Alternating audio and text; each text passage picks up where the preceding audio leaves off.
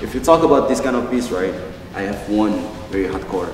Sebenarnya case ni saya mau cerita pasal case orang-orang yang east side, faham tak? Orang-orang yang berperang, memerlukan pertolongan. Saya nak cerita something yang macam tu. Tapi tiba-tiba pula things happen. Terpaksa saya tukar. Saya cakap Satu Malam di Temasek is the right song to use.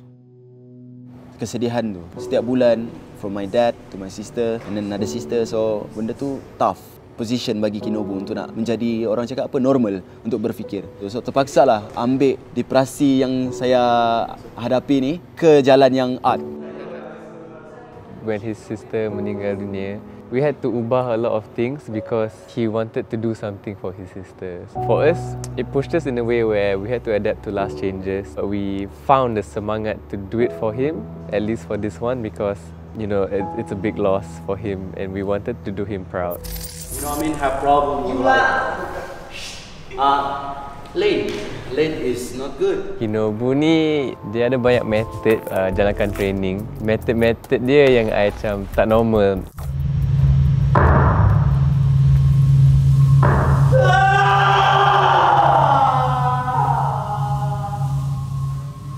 I tengok orang is too normal dancers. I come, dorang tak pernah buat exercise macam ni.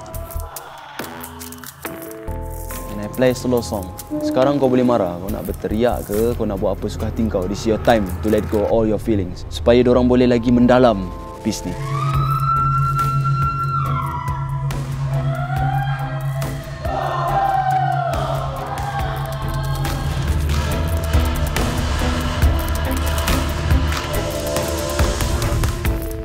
My team dengar pun dorang sedih. Dorang cakap macam ni, Khenobu chill, Khenobu. Dorang pun buat saya rasa relax. But my mind is always racing. I feel like it's past and I need to move on. We want to talk about cancer and cancer patients. But to create it into a dance was quite challenging for us because we had so many ideas and quite a limited amount of time.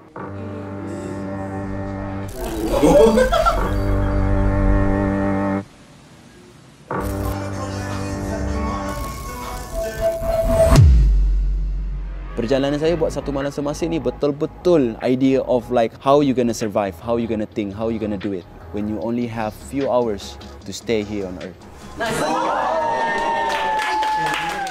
So that's why it's all about masterpiece.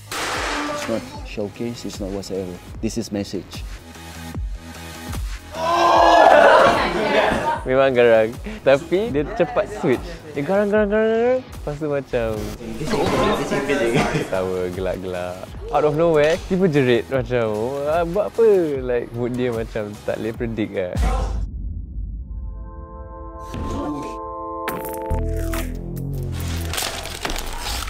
For the first time, it's actually quite stressful because it's like very unpredictable. It's not easy working with him because a lot of like last-minute changes and everything, and also some of his like ideas and everything is kind of like out of my expectations. I think it's too much high levels. In the creativity wasn't in my levels. I mean, the freeze supposed to be the air. Didn't get to do it in time. You're kind of running out of time. Everyone's very intense mode now.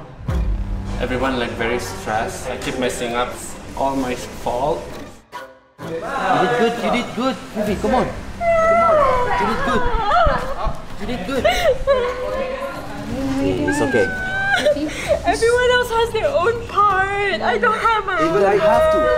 No, I can do it now. I can do it. I can do it. It's just there's something that I can't see. It's alright. It's happened. 希望是为了让我们可以大家再团结一点，我们去把这个作品做得更好了。If some people are talking bad about him, is the type of people that can't handle him. But the people that has worked with him, semua cakap baik tentang dia. I really like the way he works because he's very demanding. He knows what he wants. Kami tak nak buat dia lagi sedih untuk macam ganggu dia punya emosi. Kita just buat yang terbaik.